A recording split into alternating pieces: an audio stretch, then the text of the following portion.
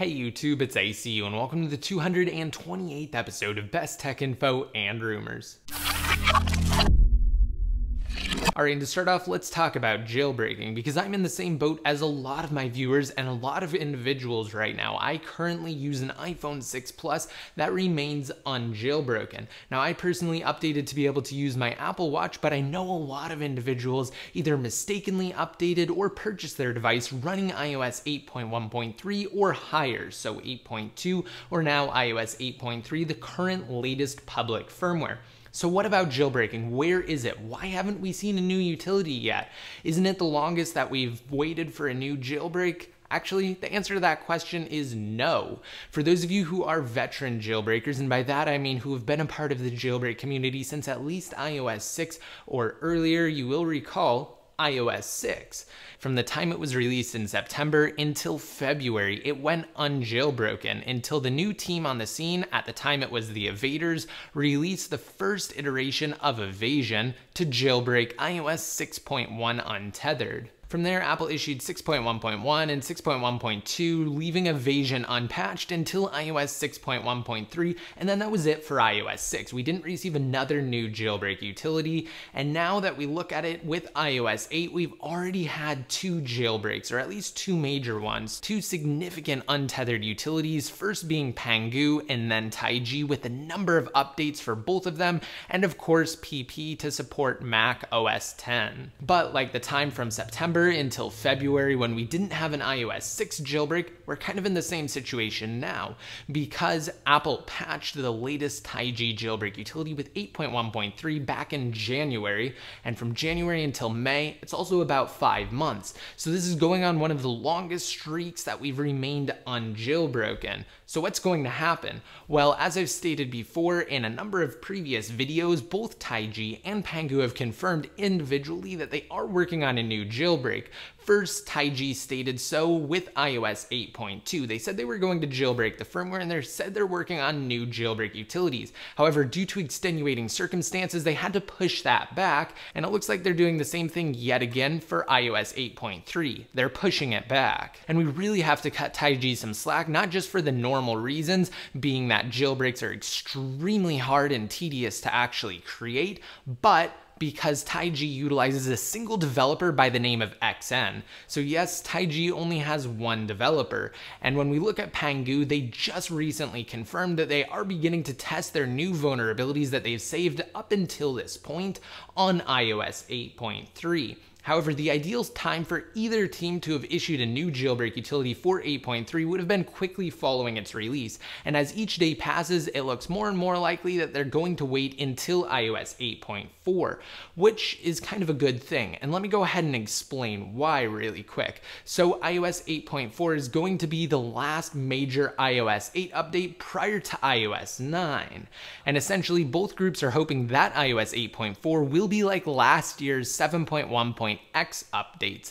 So rewinding a little bit until last June, about 11 months ago, when Pangu rushed onto the jailbreak scene to release their utility to fully support iOS 7.1.1, Apple issued 7.1.2, and they didn't close the Pangu jailbreak, and it went fully usable on the latest public firmware until Apple issued iOS 8 in September. So that's what they're hoping iOS 8.4 is, the equivalent of iOS 7.1.x, and that the next jailbreak will go unpatched until Apple issues iOS 9 later this fall. Now you're probably wondering, well, won't Apple just release iOS 8.5? Well, as I stated, they're not going to go beyond iOS 8.4, and the reason we know that is because of past rumors that accurately predicted every major iOS 8 update. And guess what? There are no such rumors for iOS 8.5. So we're going to hit iOS 8.4, we may hit iOS 8.4.x, and yes, Apple definitely could patch an iOS 8.4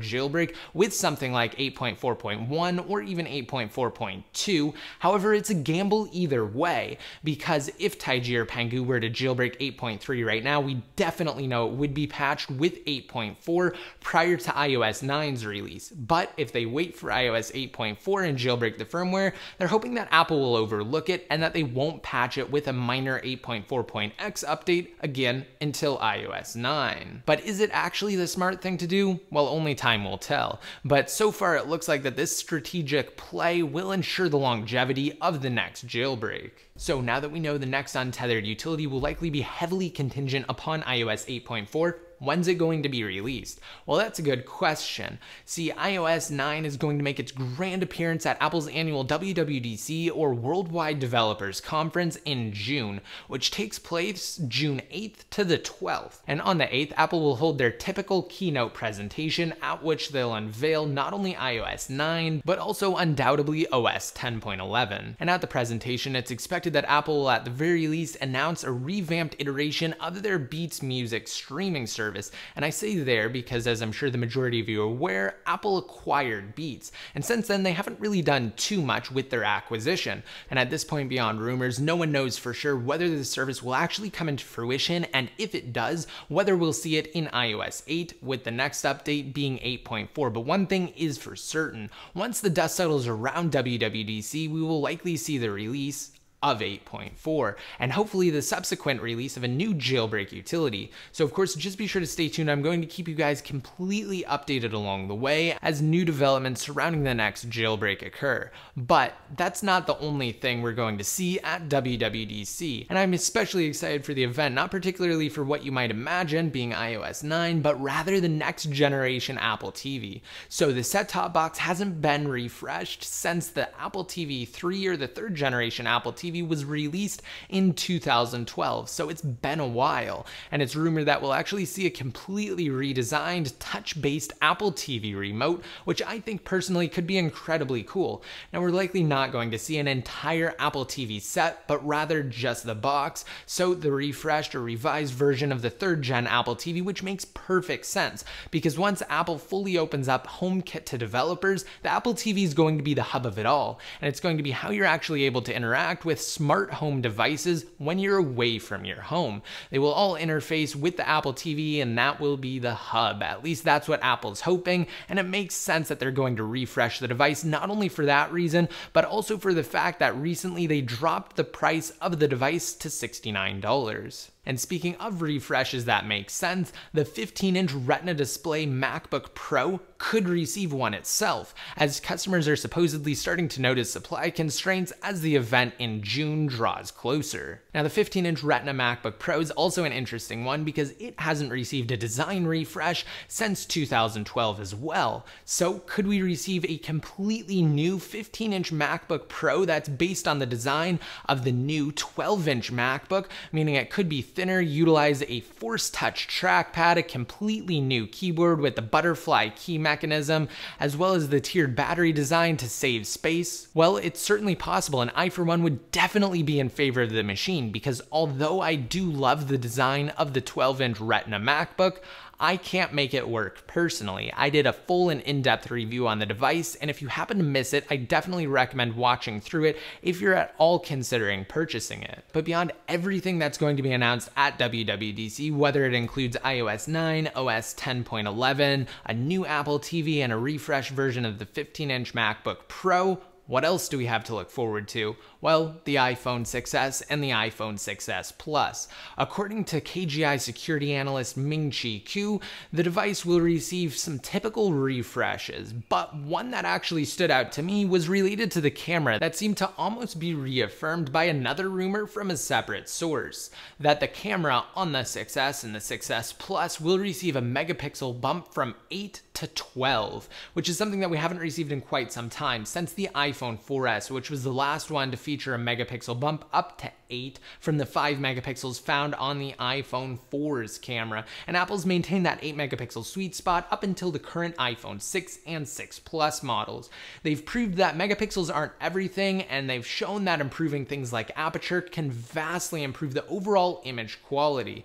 but I for one would definitely appreciate the new megapixel bump up to 12. What about you? Let me know down below in the comment section. And that about wraps up this week's episode, guys. I do hope you liked it. Remember, I will keep you guys completely covered on the status of the next untethered jailbreak. And if you want to be updated more often, and if you want to win an Apple Watch, be sure to navigate to freeappsfast.com inside of Mobile Safari, sign up, rate this video up, and leave a relevant comment down below in the comment section containing your referral code, which is actually the piece that appears in the 4th tab at the bottom after the equal symbol inside of the link itself. And as for being updated, just be sure to like me on Facebook, follow me on Twitter, add me on one of your circles inside of Google+, follow me on Instagram at ICUID, and subscribe to my secondary YouTube channel at youtube.com/ICUID. And until next time, this is ICU, signing out.